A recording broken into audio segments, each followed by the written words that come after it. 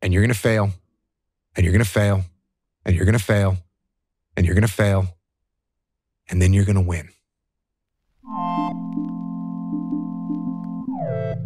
For the most part, you're going to run into challenges in life, and if you curl up into a ball and complain about it, that's not going to help you. And if you say, okay, cool, good, here's some adjustments I can make to move forward, that's going to be a better move than cowering. Your excuses will destroy you and take everything that you ever wanted from you if you let them. Yeah, and as I've said since day one, motivation is a feeling that comes and goes, and it doesn't matter whether it's there or not. Discipline is infinitely more important. So no matter how you feel, get up and do what you're supposed to do. That's it. And that's discipline. It's not motivation. If you only did what you were supposed to do when you were motivated to do it, that's leaving it to chance. But if you're disciplined, you go do what you're supposed to do. That's the way it works. You know, if you're in a relationship with someone and it's not working, saying, you know what, this isn't working and I'm going to move on. That's a good thing. You have to take ownership, and that doesn't mean ownership meaning I'm always at fault and therefore I'm going to sit here and do nothing. It's like, oh, I'm at fault for even being in this relationship with this person. I'm going to move on. No factor. The more discipline you have in your life, the more freedom you will end up with. So if you lack the discipline to exercise and eat healthy, you will end up being a slave to disease. If you lack the discipline to work hard, save your money, you will end up a slave to finances. If you lack the discipline to manage your time correctly, you will end up with no free time. If you have self-discipline, if you have the discipline to save your money and work hard and invest your money properly, if you have the discipline to manage your time correctly and not waste a bunch of time, if you have the discipline to exercise and eat healthy, you will end up with freedom.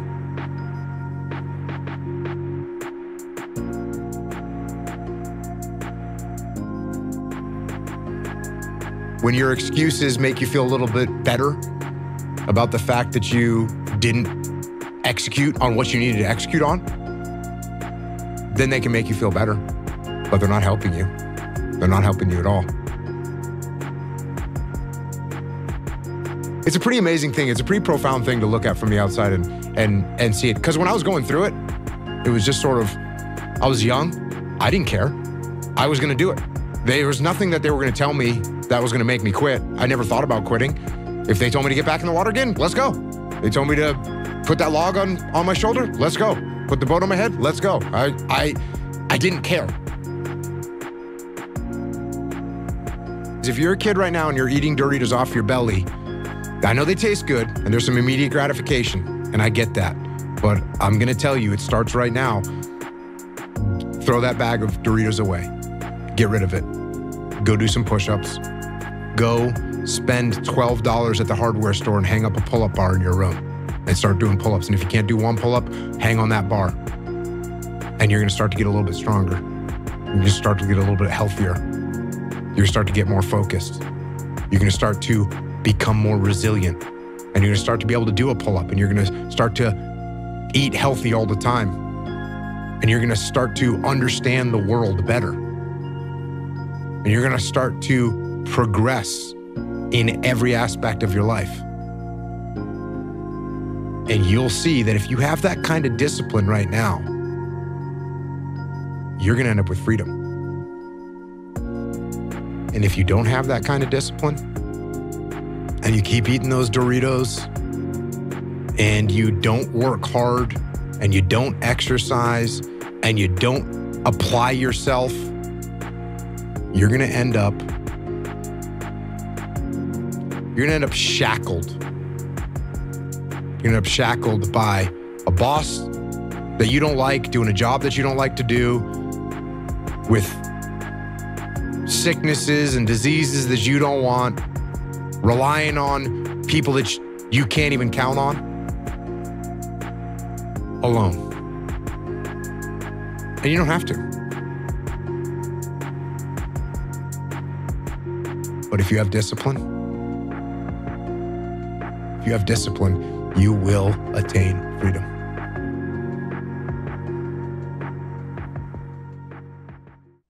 I think that's one of the few things that you learn in basic SEAL training is to shrug your shoulders and go forward. Like one of the things they do is they'll line you up on the ocean. And this is in California. And sometimes people think that California is nice warm water, but it's not. It's 55 degrees, and I don't know what that translates to in centigrade, but it's cold. And one of the things they do is they'll line you up and they say interlock arms, and you get arm in arm with the guy next to you, and they say forward march, and you march in the water, and they say take seats, and you sit down. And they leave you in there. And it's called surf torture. And you just sit there. And after a while, they'll pull you up out of the water, they'll line you up, and the doctor will come down and see if anyone has hypothermia. And if no one has hypothermia or signs of hypothermia yet, get back in the water. And they just keep doing that. And so, yeah, it's what you learn to do is, okay, I'm gonna go forward. I can't get out of this. I'm gonna go forward. I'm not gonna quit, so I'm gonna go forward, bring it on. And I think if there's anything that you learn, it's to keep pushing through things that suck. And I would love to say like, keep pushing through adversity, but this isn't adversity. This is just things that suck. It's one level below adversity. Adversity is when you're having a challenge. This is just something that's gonna suck, and you're gonna have to push through it.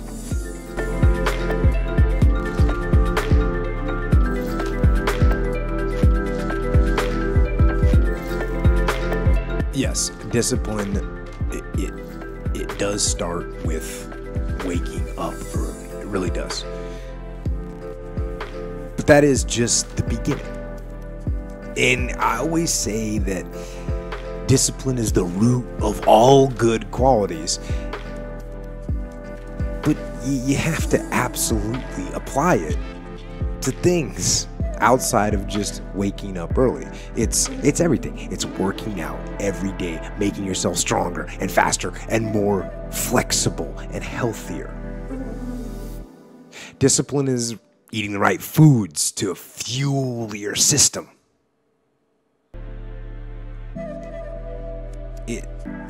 It's about disciplining your emotions so you can make good decisions. It's about having the discipline to control your ego so your ego doesn't get out of hand and control you. It's about treating people the way you would want to be treated. And doing the tasks that you don't necessarily want to do, but that you know will help you or help your team. It's about facing your fears. It takes discipline to face your fears so you can conquer them. And that's what discipline is. Discipline means taking the hard road, the uphill road, to do what's right for yourself and for other people. It's so often the easy path that calls to us to be weak for that moment, to break down for that moment, to give in to the desire and the short-term gratification.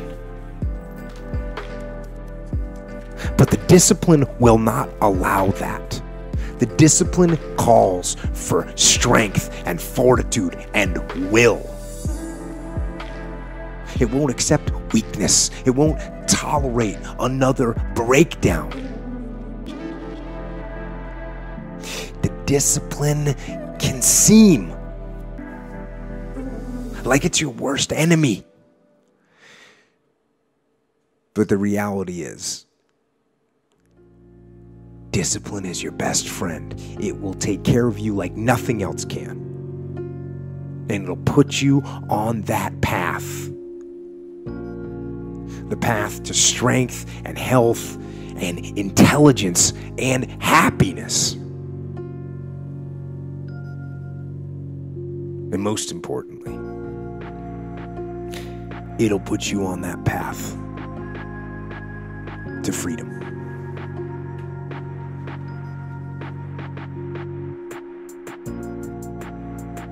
But it's like, oh, do you want to do this or not?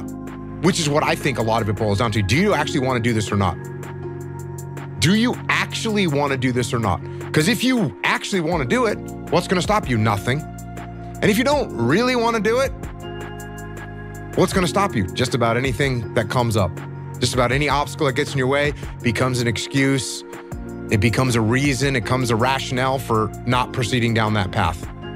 And this is interesting too.